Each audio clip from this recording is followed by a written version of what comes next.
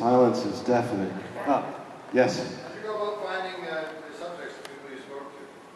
I'm sorry? How did you go about finding your subjects, the people you were interviewing that were attached, that had these particular powerful memories? I made a list of the people that, if I didn't make this movie and I was seeing someone else's Gahan Wilson movie, that I would like to have in the film, and then I wrote them letters. I basically went on a fishing expedition, and to my delight, they all responded, and Stephen Colbert actually, the day after I mailed it, his assistant called and said, "When do you want to interview Stephen?" And it was amazing, the response from all these people. Did that answer it? Okay. Anyone else? Yes? How long did it take you from the time you thought about doing it until the end of the production? The question was, how long did it take from the time I thought about doing this to this? About 6 years. I thought it would take 3 months, and wow. I have so much admiration for documentaries and documentary filmmakers. A friend of mine, Les Blank, who made a lot of great documentaries, told me it takes a minimum of 10 years, and sometimes he doesn't even know what the subject is. It takes about 8 years for him to figure that out, so I guess I'm lucky at 5. Anyone else? Try a crazy question. Weird question. No? Yes? Is this the fully edited version? Yes, it is. But we shot 175 hours of footage and edited down to 86 minutes. So when we have the DVD, we always intended that we would have some seriously real cool DVD extras from everybody. I mean, when we filmed Stephen Colbert, I thought he would give me about 15 minutes, and he was amazing. He gave us an hour and a half, so I have quite a lot of really cool stuff from him, from Bill Maher, from Neil Gaiman, Guillermo. God, I mean, he also, I think, how much time did he give us? Like a couple of hours. It seemed like a couple of hours. So, a couple of hours. So, I forgot the question, but maybe that answered it. Okay. Yes? What were some interviews that you enjoyed the most? I'm sorry? What were some interviews that you enjoyed the most doing? I enjoyed them all. I really enjoyed Guillermo and Colbert and Neil Gaiman. Stan Lee was a lot of fun, especially when he came up with that thing about that menu, Mama Liga, and the fact that he said he had it on his wall, and I called him on it, because a lot of people say, yeah, I've got this thing, and then the next day I get a fax from him with the menu, and I thought that was pretty cool. Trying to think who else.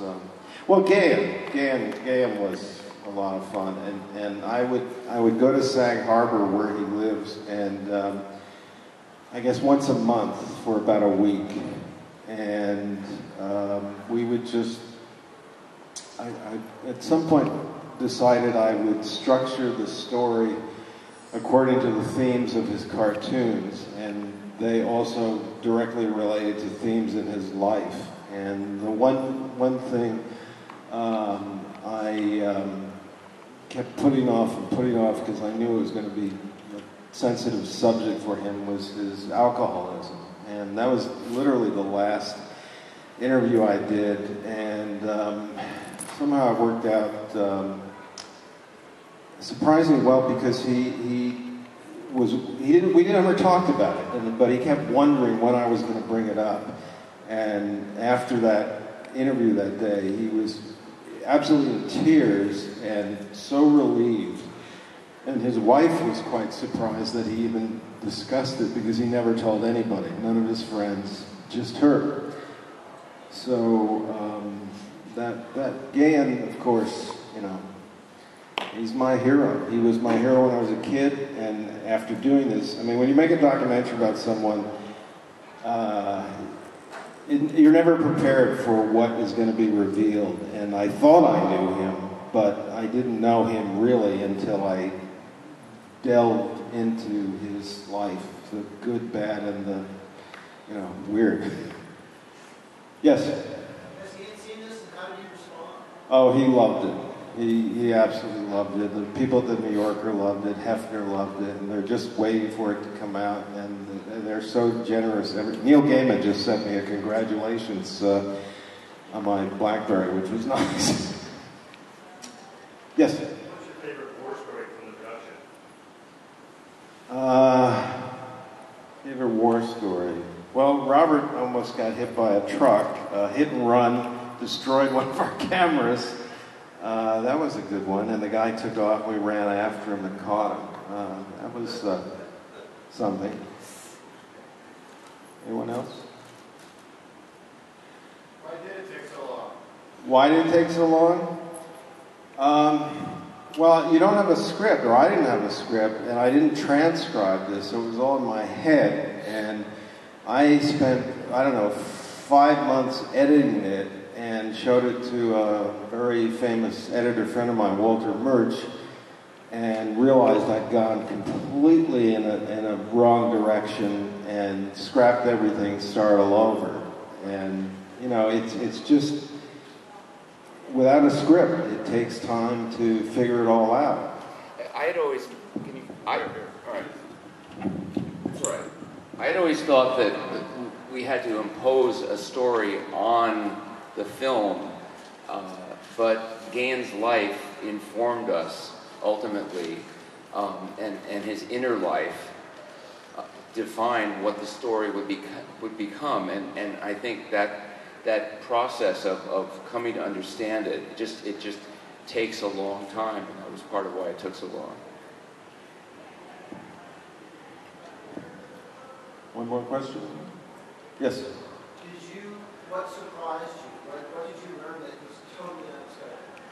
Well, when Stephen Colbert told that very personal story about his father and brother being killed in a plane crash, and that brother was the one who introduced him to Gahan Wilson, I'm operating the camera, I'm looking through the lens, and he's saying this stuff, and part of me is thinking, gee, maybe I should stop the camera and ask him if he really wants to say this, and then the shameless filmmaker's thinking, oh my God, I can't believe what Stephen Colbert is saying.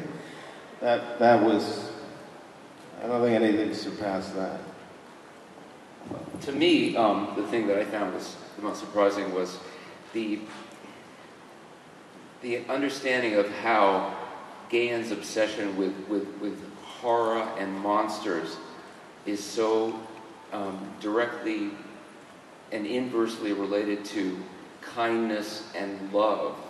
And I think that, having the understanding of that, which just eventually came after being with Gahan and the film for so long, was pretty surprising. One last thing I will say. It's taken me a long time to get the interest of distributors, and being here at Comic-Con sort of woke them up. Better late than never. But at one point I was so depressed about this rejection. I mean, I felt like one of the cartoonists being rejected, and I thought, well, God, if Gahan turned out to be a real baby killer or something, and I showed him eating babies, I probably would have sold it in 2 seconds. But as you can see, he's quite a wonderful human being. Anyway, thank you very much for coming. Please tell your friends.